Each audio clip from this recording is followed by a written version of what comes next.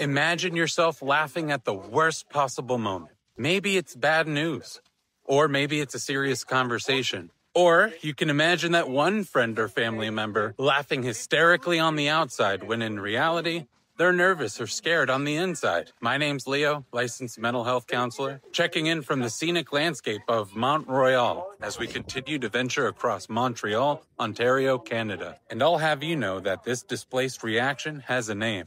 In the world of counseling, we sometimes call this an incongruent affect. This is what we show when what shows up on the outside doesn't quite match what you feel on the inside. Some describe laughter as being able to work like a pressure valve. Under stress, the body sometimes releases tension through a laugh instead of tears or silence. But here's where it gets interesting.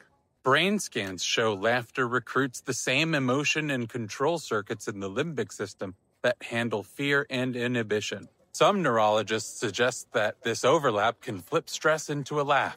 Others also describe an appeasement type display that can lower social threat and how nervous laughter often rides along with those cues. One person calls it an evolutionary false alarm system, a way to signal the threat isn't as bad as it feels.